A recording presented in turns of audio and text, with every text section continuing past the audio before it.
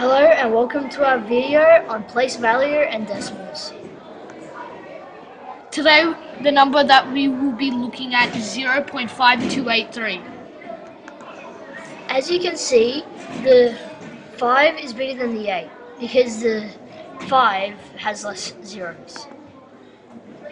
We have demonstrated again that the 2 is bigger than the 3. Normally you'd think the 3 is bigger than the 2, but it's the opposite way around. Our next example is 0.2148. As you can see, we have demonstrated that the 2 is bigger than the 4 because the place value is greater.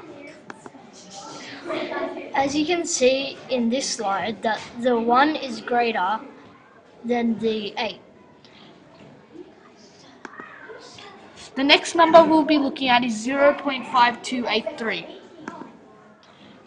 The 5 is bigger than the 8 because the place value in the 5 is greater.